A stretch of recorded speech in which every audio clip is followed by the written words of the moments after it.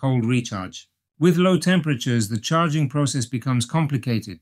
It is not enough to drive to a charging point, park and connect the charger to the car. In these conditions, the battery needs to reach a certain temperature for the charging process to begin. If this optimal temperature is not reached, you must wait until the vehicle's thermal management system prepares it for charging. In the same way that if it is very hot, recharging will not be as fast as it could be with a milder temperature. If it is too cold, you will probably have to wait until the battery reaches the minimum temperature and the charging process begins. Some models, such as Tesla's, are capable of preparing the battery for recharging while driving to a brand supercharger.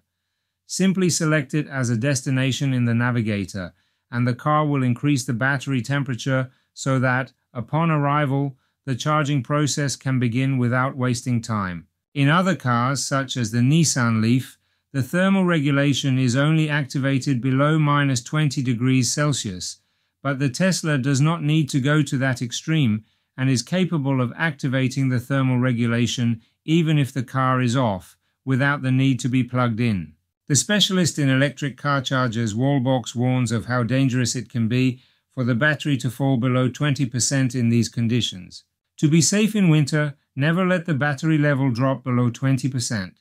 To charge in severe cold weather, the vehicle will need a reserve of energy to warm up and be ready. Subscribe to the Fleet Management channel. Your subscription is a great support to continue making new videos. Subscribe, subscribe, subscribe.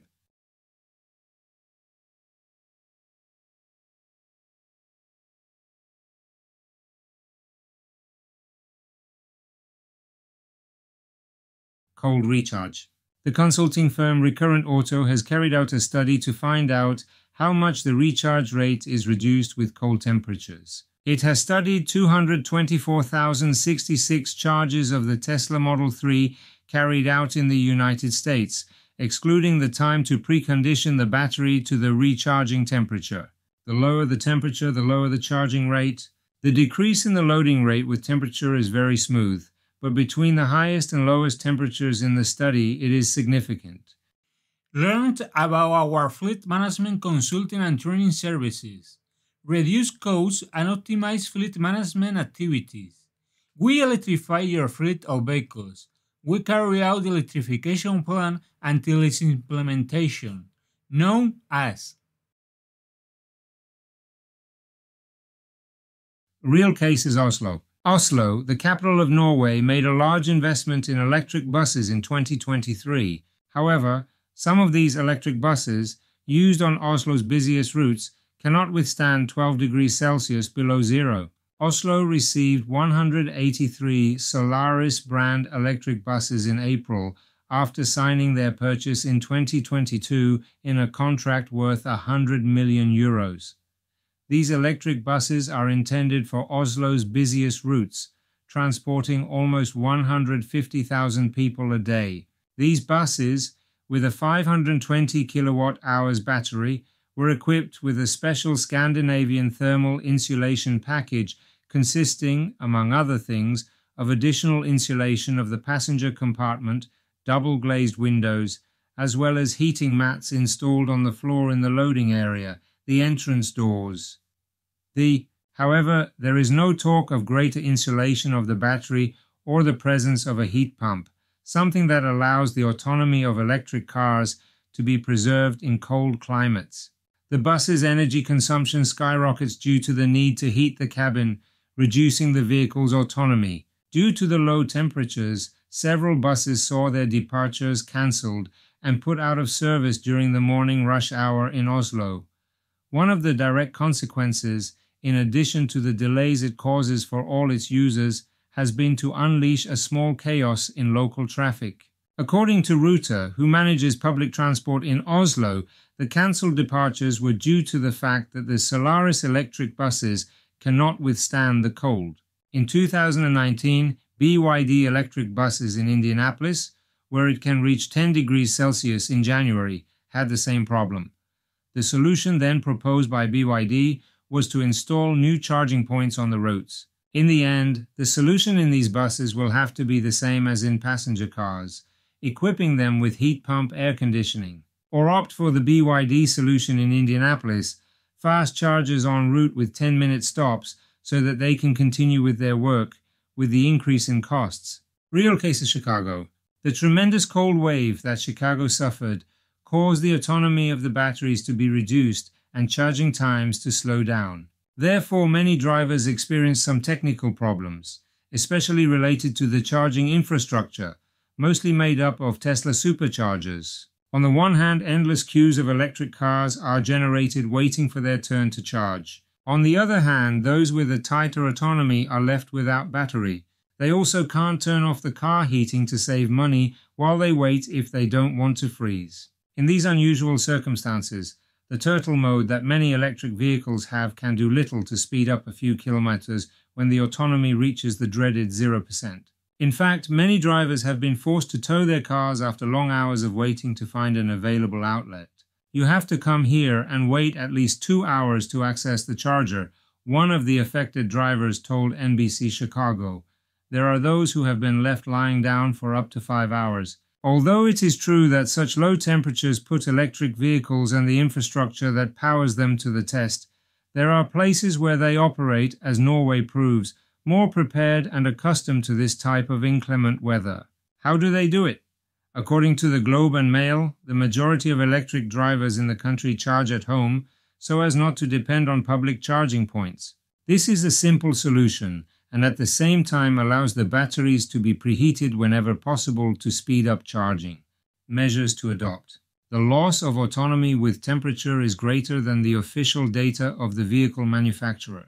The vehicle manufacturer usually provides the vehicle's range in kilometers for different temperatures, but as has been shown in different studies, the decrease in range is greater in reality than the WLTP cycle figures. Therefore, when purchasing an electric vehicle, you must consider that it has less autonomy than that provided by the manufacturer for any temperature range. To know the decrease in autonomy, you have to resort to different sources of information.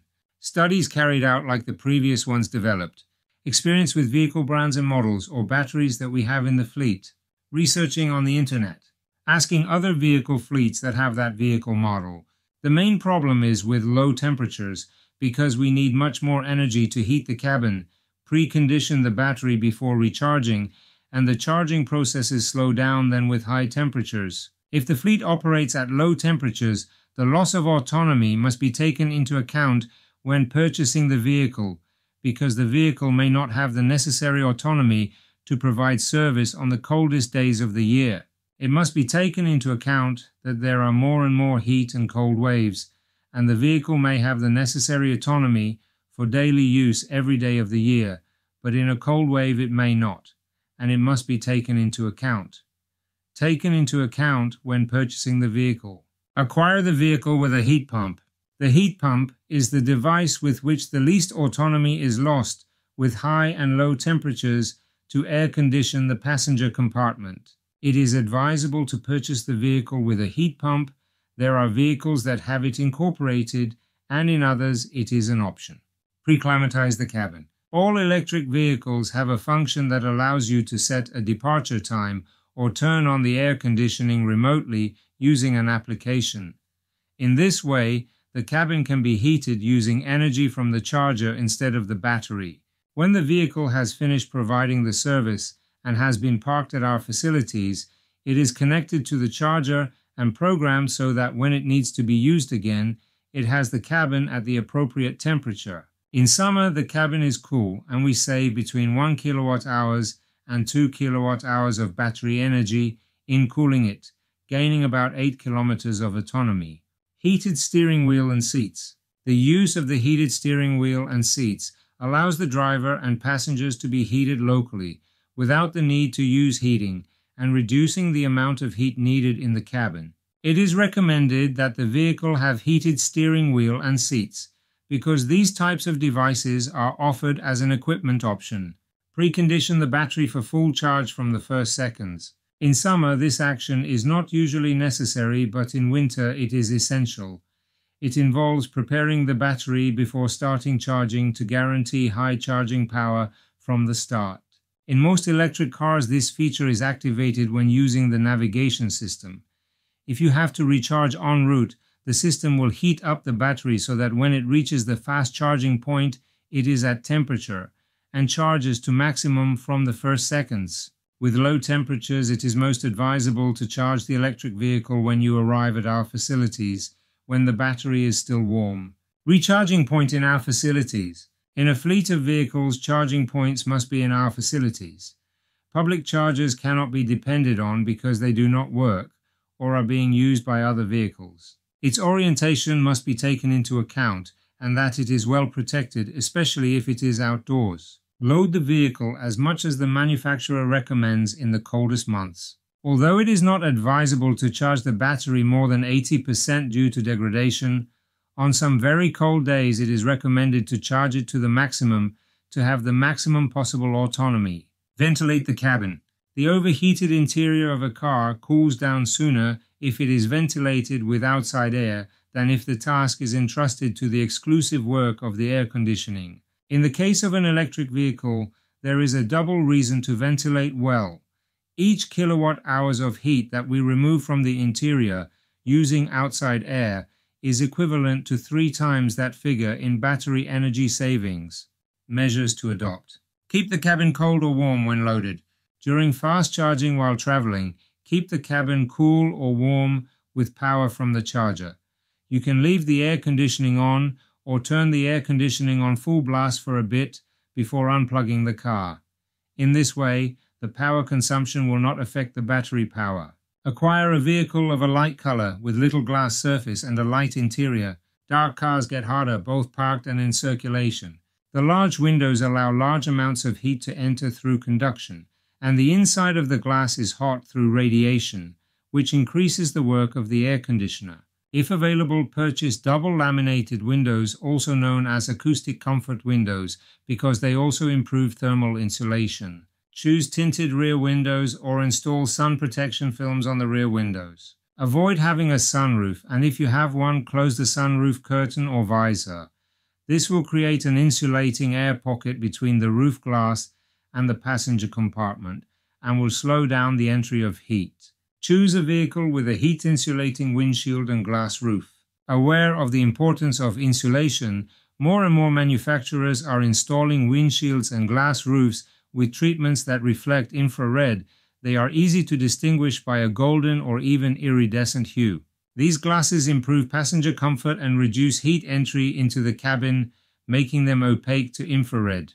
Unfortunately, those sheets of glass still act as large radiators, so it's best not to have glass roofs and large windshields. Avoid the middle hours of the day. Unlike in winter, where most of the heat escapes from the car by conduction, in summer the main heat input is solar radiation.